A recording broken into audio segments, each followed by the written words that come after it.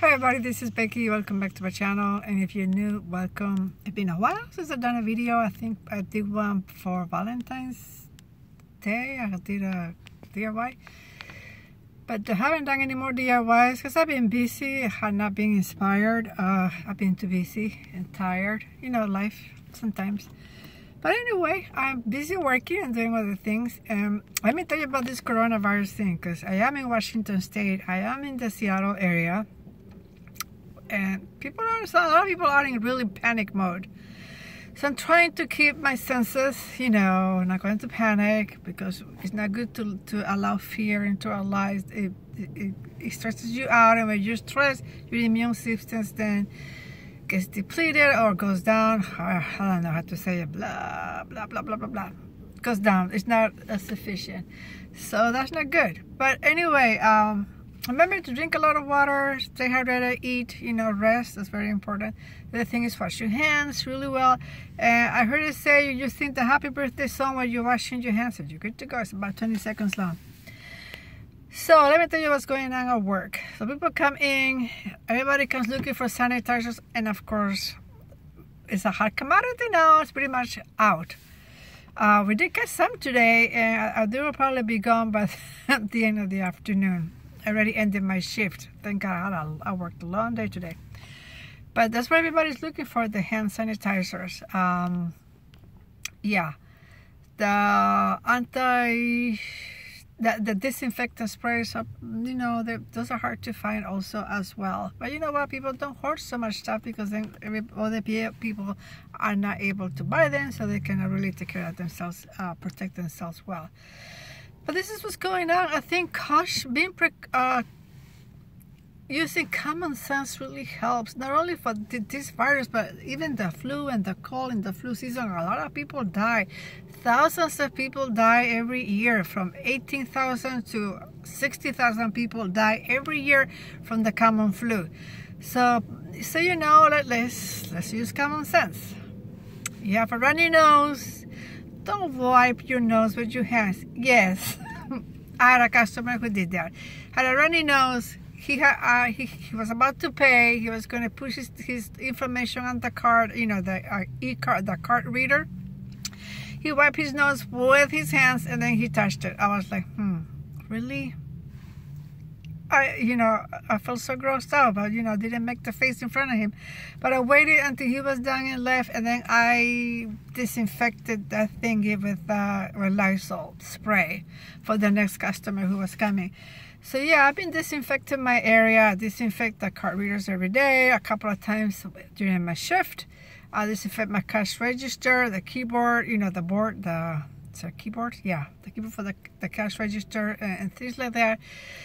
Because I want to keep myself safe. I've thought of using gloves, but I cannot function well with those gloves. I have other co-workers who do use the gloves, and yeah, because, you know, they want to be safe. But that's what happened. I couldn't believe it. Wiping his nose with his hands and then touching the card reader. I was like, oh God, it's so gross. People just are coughing. They're not covering their nose, you know, going like this. This is what I do at work when I cough, because this is allergy season for me. I had the itchy eyes and the whole works, you know. Go like this. Cough inside your shirt. Okay, don't cough all over the place, and then just go like this. Another customer did that today. He was going like that, and then he was going to touch the cart. No, the buggy. I was like, Lord, why aren't they careful? So common sense, be careful, be considerate to others who are going to use the same stuff that you are touching, and we don't want to get them sick, because then it spreads. And we could keep it at bay if we are careful and cautious. But yeah, these things happen. They do. You think, and this was not a child, it was an adult. Adults who do that, you know.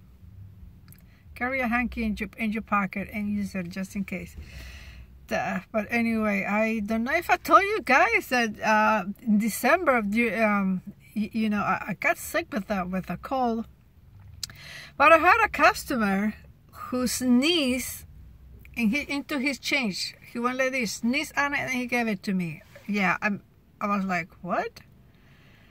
I grabbed the money like, oh, the cooties, yeah, the cooties, and I put it there in my register. But you know, I did sanitize my hands right away, you know. But people were coughing in that lane like nothing. You know, I was sick for a few days with the cold. I had a slight fever. I didn't have it too bad, but yeah, it's because people are not careful. But that was gross. Sneezing in his change and his money and then handing it over to the cashier. That is being disrespectful too. So I told my my assistant manager about it, and she was like, "Oh my gosh, I would have said, I don't want your money." Like, oh, I couldn't do that, but anyway. So these things happened. The adventures of a cashier, let me tell you, is not boring.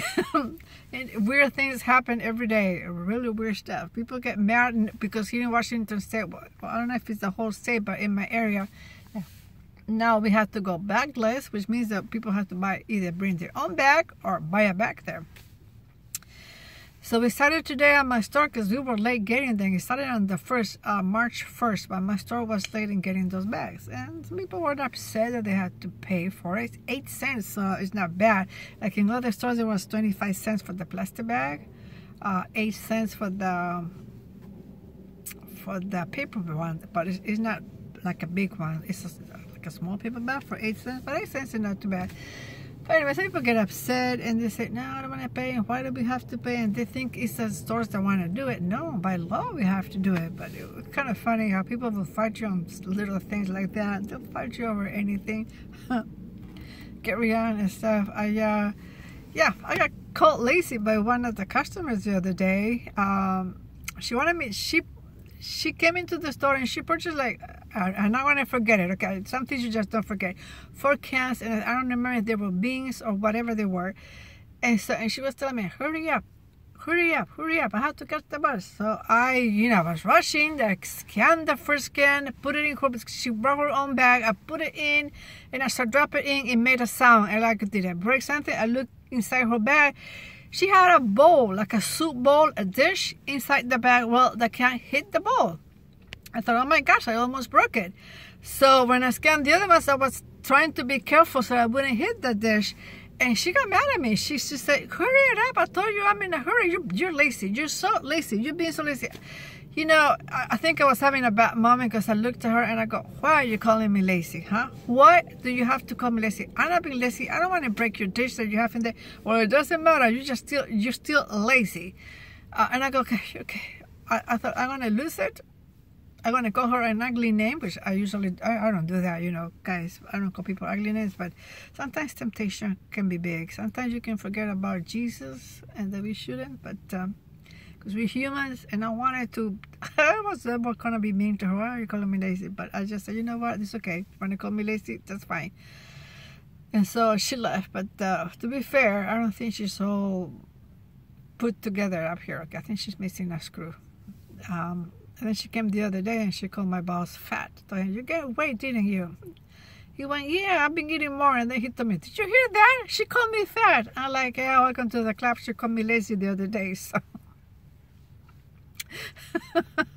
the things we have to put up with, you know, when you deal with the public. But some people are lovely. Some people are funny.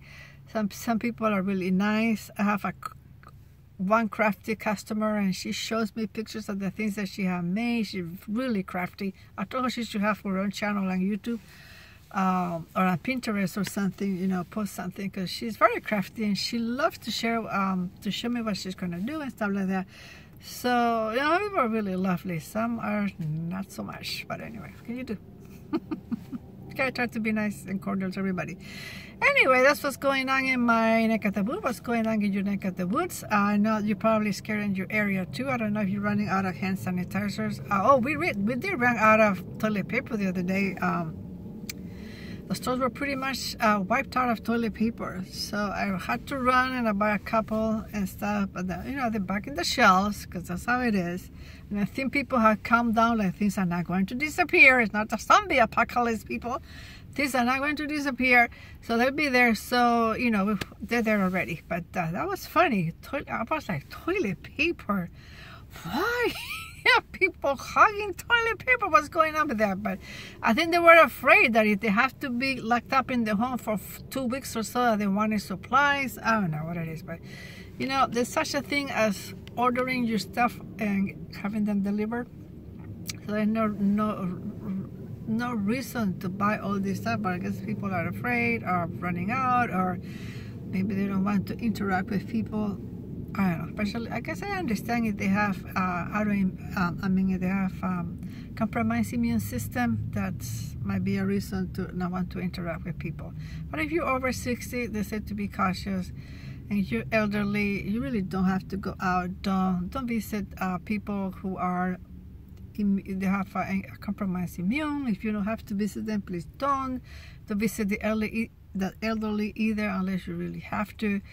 Let's just try to keep them safe. So at church, what we did this Sunday was we told people not to shake hands. I know at church everybody loves to shake hands and hug and that kind of stuff. We said, hey, let's not do that, because some people may have been exposed to the coronavirus or maybe compromised or whatever. So that's what we did, and it worked out really well. But it's sad when you have to do that. But you know, we all want to stay healthy. Anyway, so I hope everything is okay with you guys. Let's stay healthy. Let's not panic. And I don't know whether you believe or not, and I keep declaring the word of God on my life and on my loved one, and that is Psalm 91, which is in no place, nothing is going to touch our home. So go read it. It's a wonderful psalm. And I pray it over my life, over my loved ones, that it will be okay, you know, because I do deal with the public every single day. But you know what? Let's not panic. Let's be cautious, take care of ourselves, let's wash our hands really well, and just carry a hanky with you. Do not wipe your nose with your hands, please. But that's it, you guys. Thanks for watching. I just wanted to keep in touch with you all. And yeah. Sorry about that. I've been watching this Southern channel and they're so funny, and I kind of get into you all things. So I apologize for that. Have a great day. Have a great weekend. Be blessed, you guys. Stay safe. Love you all. I appreciate each and every one of you. If you want to leave me a comment, I would love to hear from you. If you like this video, give it a like. You know, the whole 9 yards, everything. Okay, bye-bye.